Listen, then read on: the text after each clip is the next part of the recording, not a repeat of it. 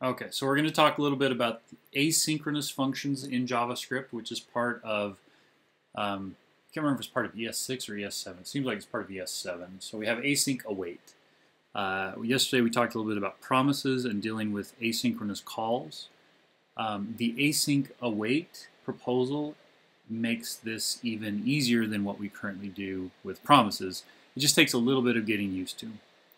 So in order to enable Async Await, Babel can transpile that back to ES5 for you, but you have to have, in our Webpack at least, we have the Babel loader, and then we give it the option where we have stage equals 0, which means we've turned on a whole bunch of experimental features like Async Await. Also the static keyword works for us inside of our classes. And then you do the optional equals runtime. We were trying to include the regenerator loader via a loader, and we had some problems with that. But if you just say optional equals runtime, then that will set up all of the polyfills that you need to make everything function. Okay. So I want to talk just a little bit about the code that you would write and why you would do it this way. So go over here. Here's the code that we took a look at yesterday. You'll notice that we have this doRequest method right here, and it returns a promise. And every one of our methods that makes a call to the server calls doRequest and returns the return value from doRequest, which means that every single one of these methods right here will return a promise. And typically, like we discussed yesterday, you would return a promise, and then you could do promise.then and get the return value from that function call and do something with it. But we're going to look at this in a slightly different way and use Async Await. So one of the reasons we might do this, in the Flux architecture, in the diagram that you'll typically see, let me pull that up here really quickly. So when you talk about Flux, you've got the this web utils layer. Oops, right here. So we've got this web utils. One of the issues that we run into inside of the Flux architecture is that the action creators are the ones who get to call out to the API and figure out, do I need to go get data or not? Well, actually, it doesn't know the or not part. It just knows I need to go get data from the API. When that data comes back, it generates an action, hits the dispatcher, populates the store, and then the data lives in the store. So we ran into this issue where, how do we cache data?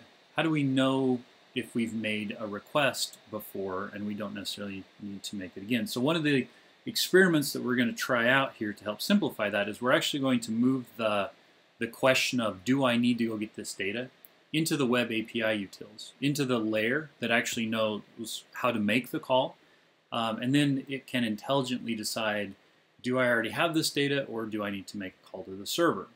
Now that code can get really ugly. And so what we wanted to do was just create a new layer of files. So we're going to create a API folder here. So this is just going to be some example code. We won't hold on to this. Anyway, so if I had, for example, a users.js inside of my API directory, there we go, then I could move some of the logic from here over into that users layer. So one of the things might be if we added a new action that was load profile. Now, the load profile method might be hit any number of times. Like I might browse into my profile, browse away, then browse back. Now, I don't need to hit the profile API every time if I have already gotten the data once already. So if without a caching layer, it might look something like this. Get users/profile, users/ some identifier for that user. So we might have a user ID. This, and we're going to get the profile. So if you provide me with a user ID, I can go out and get your profile. And that works all fine and dandy. But, and then this would dispatch an action afterwards. So it would be something like constants dot profile loaded.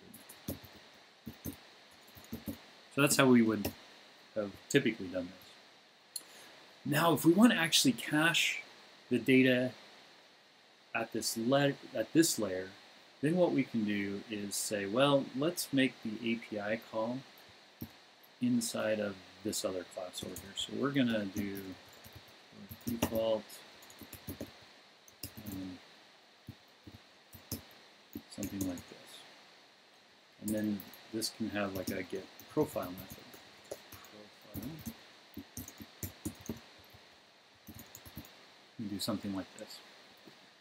All right, so this assumes that we have imported everything we need. So we would, import API from probably like /action/API.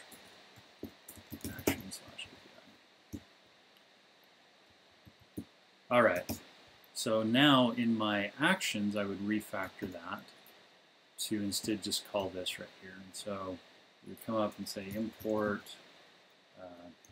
users API from actions users. Not actions, sorry. API /users. So then I would have this thing, and I could just say, you go get the profile. And then when that's done, we'll do something with it. And we'll talk about the something that we do with it here in just a second. Okay. So inside of here now, this guy is going to return a promise. Now we could do what we did yesterday, and I could do a then, and we could do a function, or we could write it the new way and say, use arrow functions like that. But it's a little bit cleaner to use async await. So the first thing I'm going to do is I'm going to declare this to be an asynchronous function. And as soon as I do that, this function will fall out of the normal application flow. It becomes asynchronous, which means that by default, this function is going to return a promise. So every time you put async in front of a function, it no longer returns a value. Instead, it returns a promise. Okay. So when I do that, the benefit I get is I don't have to do this then part right here. I can do this.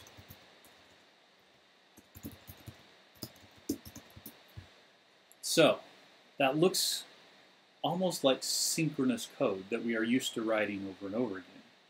And the await will actually stop the flow of this function until API.get returns. And that's why we declare the function as asynchronous, because we don't want the rest of the application to wait. We only want this function to wait. So when API.get is done with its method call, we're going to get a promise back, and we can then do something with that. And in fact, this await is what will wait for that promise. And then it actually will take the value that was returned from that promise and return that. So instead of profile equaling a promise at this point, it's going to actually equal the value that was returned to us from the API, which is really kind of cool. So then, we can just return the profile. Now, in our code, if we don't pass a constant right here, excuse me, if we pass a null, then it won't trigger an action. So we can say, let's send this a null, and let's let somebody else deal with actually sending out the action. All right, so then moving back up into our actions layer, so I have these user actions with load profile. So now I can declare this guy to also be an asynchronous function, which means it'll fall out of the normal application flow. And this works really well for action creators, because whenever a view or a React component triggers one of these action creators, it doesn't typically wait around for a return value. There's not really any expected return value from these things. And you can see that through this code. You don't see these things returning anything. So they make a good candidate for asynchronous because nobody's going to be sitting around waiting for these guys to do something. So now what I can do is I can put this, and I can wait for this other guy to finish. And then I can just dispatch an action, this, say the profile is loaded, and the data can be the profile. So that's pretty clean code. We don't have to have a then with an anonymous function that is waiting for the promise to complete. I can read through this pretty quickly. But you're probably asking yourself, well, that looks just like the code we wrote in the user's API layer. What's the point? So this is the point right here. What if I wanted to cache this data? I could do something like this. I could say our profile equals null. And then when the profile gets returned right here, I can store that off. So now, if I have a profile, I can just return that, and we can be done. We don't ever have to make this API call. So now this layer of our code, this API layer, can determine whether or not a piece of data needs to be cached. And then the logic for expiring that cache can live inside of this code as well. So by using Async Await, we're able to, one, make some pretty clean, pretty easy to read code, and two, we're able to enable caching in the layer that knows about the data, knows whether or not it actually needs to cache or retrieve the data from cache or retrieve it from the API. So maybe this is just pseudocode, but doesn't that profile need to be like a hash or user IDs? Yeah, that's probably how you'd want to do this. I was assuming that this is the profile for one user, but sure, if you wanted to do this, you could say, well, let's make this a hash, and we're going to have underscore profile user ID. So if that exists, then we'll return it. Otherwise, we need it, and then we'll return it there. So that would be Justin, can you still hear me? Yeah. So you can even just have one return statement and just check if it's not defined, and then do the call, and then just return it at the bottom. Yeah, so that's a great refactor. So this would actually be better code, right?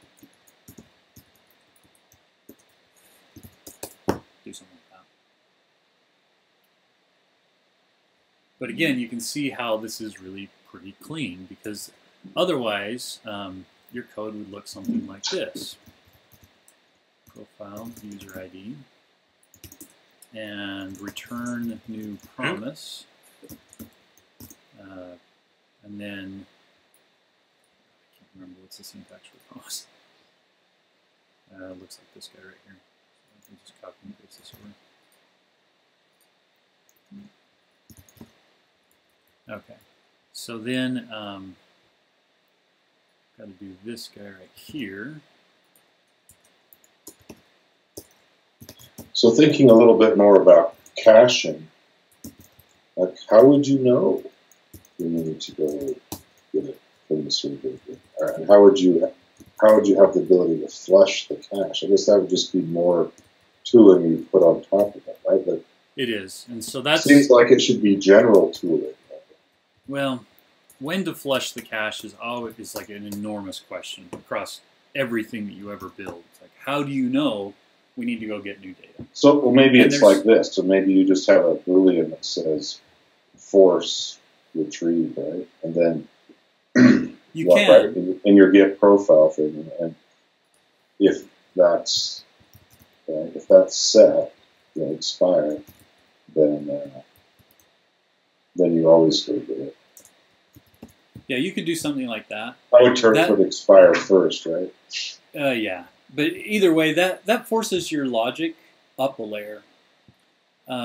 So it just makes it somebody else's problem, right? Like somebody has to figure out when do we expire this, which might not be a bad thing. The layers above you might know better whether or not you need to go get data. For example, the user updated their profile, so hey, go get some new data.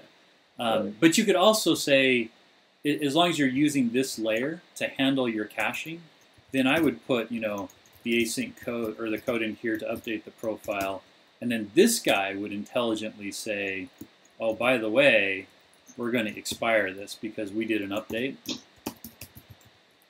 right? So, logic to update the user goes here. Or you could even be more intelligent and say, well, we know what they've updated it to, so like they updated the name, or let's see. Right. Yeah, so we would just change like that guy dot name equals new name. So you could do that too. One of the interesting things that I and Jaden started to explore, we'll probably put this off for a while, is the possibility of having these guys be generators. So you could call next on it. So this guy would return one value, which would probably be your cached value. I'm sorry, this guy right here would return one value, the cached value. But then you could call next on it. Sorry, I guess that kind of steps into the whole world of generators in JavaScript, but it's similar to the idea of observables, and in fact, a lot of the async generator proposal code is moved into observables. So ES 2016, 2017 might actually have observables built in. We'll see. But this guy would return one value, and your view, being React, would just update with that value. And then it would pump a new value out to you after it finishes the GET request. So you would always get the benefit of the immediacy of rendering based on the data that you have sitting in the client. And then you would get the freshest data based on it having made an API call and come back with new stuff. And if the stuff didn't change, then nothing would change when it re-rendered. But if stuff had changed, then it might update the user's name or whatever. So it might just take a second to get that freshest data. So that would be another approach to figuring out whether or not you need to go out.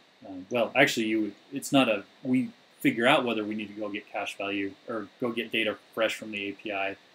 You always go get data fresh from the API, but you start out with the data that you have in the cache. Does that make sense? Maybe not. We'll talk about generators maybe in another training, and then we can maybe demonstrate how we would actually do it. Because I think seeing the code would help to solidify the idea and the concept.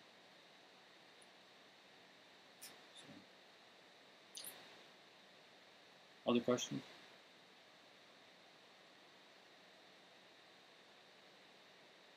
Okay. Well, that's Async Await. If you want to use it in a project, let me know, because we have to turn it on. And we want to use it with some caution because it is still a proposal, but I think it's a pretty solid proposal at this point. I'm pretty sure we'll see it in future versions of JavaScript. Okay, thanks you guys.